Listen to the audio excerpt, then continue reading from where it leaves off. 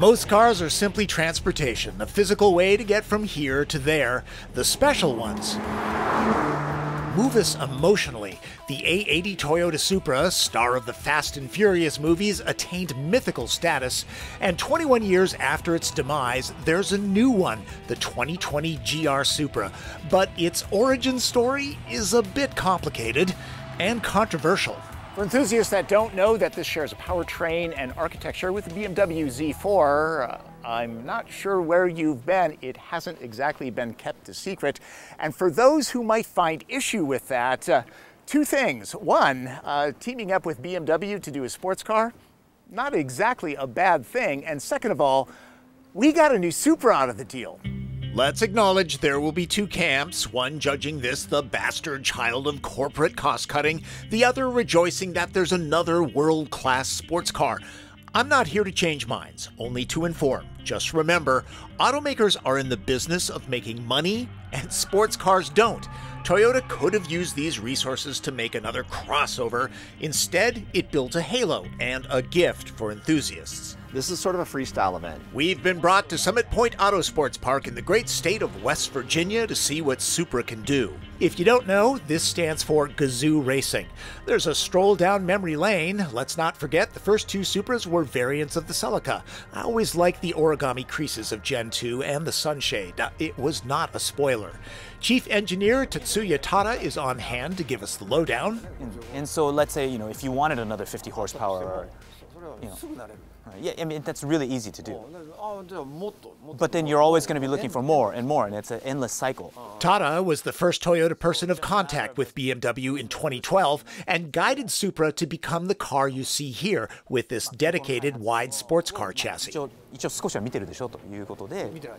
he has had almost no contact with their Z4 team. Yeah. He insists that once the hard points of the architecture and powertrain were set in 2014, the two companies parted ways to complete development of their respective cars. And if you're wondering if the Supra will be available as a drop top, so since day one, if you want a convertible, please, the offering of the Z4 is there. BMW ended up targeting Porsche Boxster, Toyota, the Cayman. Before I hit the track, some quick details on what I'll be working with. Under the aluminum hood is a 3-liter twin-scroll turbocharged inline 6-cylinder. I think we all know where that is sourced from. In Supra, it delivers 335 horsepower and 365 pound-feet of torque. That's 47 horses and 4 pound-feet less than the Z4 M40i, if you're keeping track.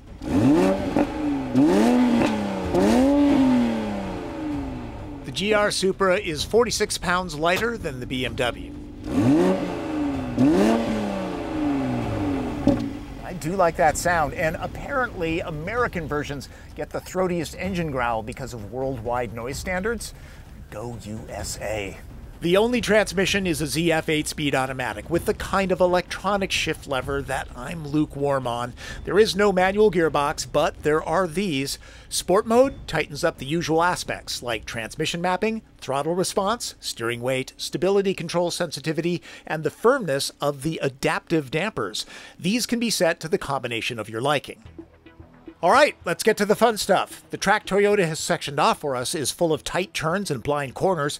This is not a situation where we follow the lines of a pro driver. We're allowed to go out on our own and get in as much trouble as we want. Okay, first test is very important. Yes, plenty of helmet room. Toyota claims a 0 to 60 time of 4.1 seconds. A skosh slower than the more powerful Z4 M40i. Okay, that's a good sign, that's fun. I take the first lap easy to learn the course. Torque is available right off the line, very low. Nice power band. Like the Mazda Miata, Supra is very predictable and flingable when pushed hard in the corners. The much more powerful Toyota adds extra grip and confidence, so it never gets scary. The best way I can describe Supra's dynamic is like a Miata times 2. It's a hoot. In sport mode, which eliminates a level of stability control, Supra shows you a good time but still has your backside. Toyota says stability control can be turned off completely. And We're at a $1.15. Watch the panic in my face approaching the turn too hot, and relief discovering excellent Brembo brakes. Okay, I need to pay attention to driving and less to you. I can admit my mistakes. I have not driven the BMW Z4, but have to imagine that the suspension of the two cars are tuned differently, and that the Bavarian has a slightly higher center of gravity due to the retractable roof mechanism. Oh, this is too much fun. And no doubt the aftermarket will wring more power out of the buttery smooth inline six, if not void the warranty. So the chief engineer was talking about how he knows that people are going to tune this thing and he's okay with that. But that it's his baby, that it's very balanced right out of the gate, and I can understand that. This is a very balanced car, very communicative. Supra is rear drive with an active differential that can send all power left or right. Weight balance is a perfect 50-50. Tires are Michelin Pilot Super Sports on 19-inch forged aluminum wheels that are staggered in width front to back. I have it in sport mode. Transmission always in the right gear. Don't know that I would really miss a manual transmission in this car. Whoa. I will admit something. I've never been a Supra guy, but after 4 laps here, I could be a Supra guy. Just so you know, I talked them into a few extra laps. My excuse was to reposition my GoPros for more shots. It's like getting an extra fast pass at Disneyland. Wow, this thing is amazing in the corners. Holy cow. Holy cow being a technical term? I don't know, if you've got 55 grand laying around, this might not be a bad way to spend it. Let's face it, most Supra time will be spent in everyday driving conditions, and this is what owners will gaze upon. Storage is at a premium in this cabin, and let's not forget, Supra is strictly a 2-seater. Talking to other automotive writers at the event, even the larger ones felt fine in the well-bolstered seats. A knee pad was added after Akio Toyota, yes, that Toyota, complained after hard laps. He's a really good driver. Hardware is solid, carbon fiber trim is the genuine thing. It should come as no surprise that in here there's a lot of BMW on startup. You will hear the BMW chime, and then of course, there's the interface. I think you know where this is going. The climate and radio buttons are right out of Bavaria, and then there's iDrive. It's all the same, right down to the graphics, and that it's also a touchscreen, and the fact that Apple CarPlay is wireless. Nope, no Android Auto. It was explained to me that changing things up here, even a little, meant rewriting hundreds of thousands of lines of code. Toyota decided to pass the savings on to buyers.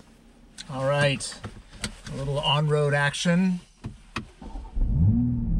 I do like that engine sound. Since this is the practical part of the review, I'll get fuel economy out of the way. The EPA rates it at an average of 26 miles per gallon on specified premium. During the hour-long highway drive to the track, I saw 32 mpg on the computer. Remember the days when you had to buy either a comfortable car or one that was really fun to drive and then live with your decision? You don't have to do that anymore. Adaptive suspension is terrific, the best of both worlds. That I forgot to hook up my mic would make it seem this car has lots of wind and road noise. It doesn't. Supra's on the quiet side. A couple could press this into grand touring duty and be happy. Those adaptive dampers don't just keep roll and dive at bay, they also analyze body movements and cancel out any bounding from the 97.2-inch wheelbase. And really, unless you have kids, I can see this as a daily driver. It's pretty comfortable, it's quiet, unless you push it and hear the engine, and you want to hear the engine. I find steering weight to be just right in both regular and sport modes, and the electric power steering offers up decent road feel. Wow, it's really a shame. These roads here in Virginia are terrific, great for driving. Unfortunately, we've been warned that law enforcement is draconian about enforcement, and the speed limits are set really low. 35 miles an hour through here? This is killing me. But it's keeping me out of jail. Seriously, there are other automotive writers that have found out the hard way. Don't speed in Virginia.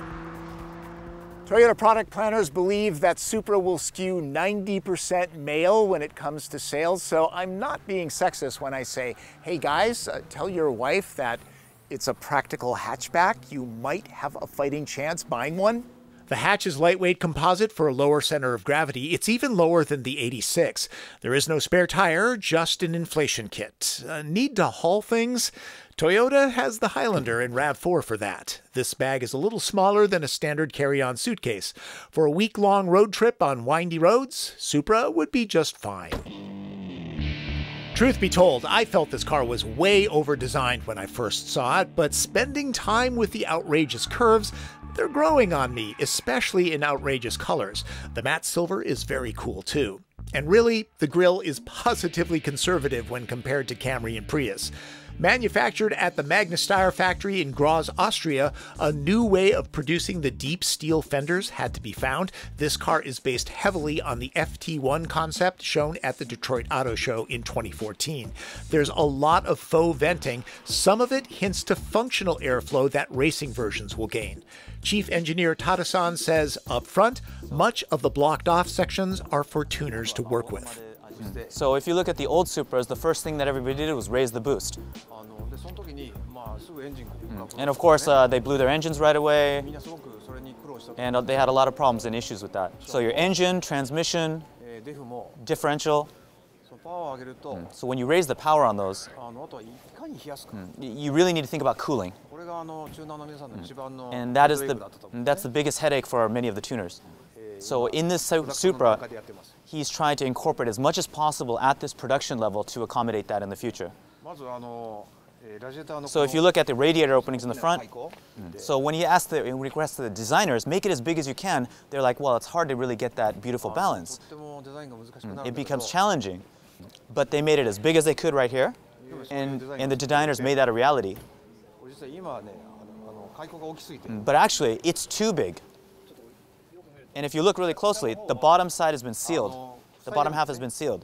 So for future people who are going to tune it and modify it, that part can be added for extra capacity of cooling.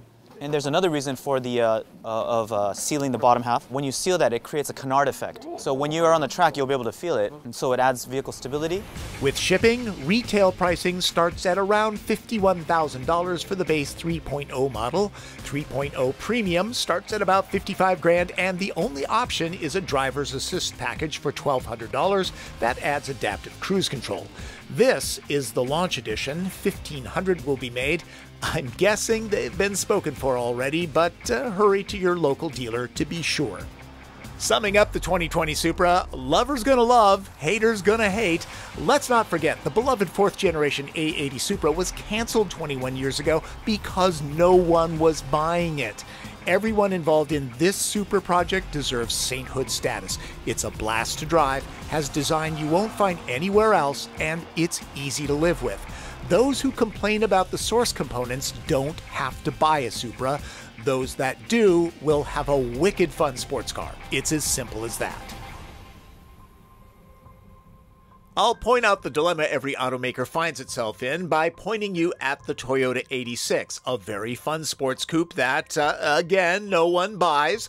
We were able to drive them on the track as well. I saw Tim Stephen from Roadshow exit one with a big grin, saying it was just as fun as the Supra, only in a different way.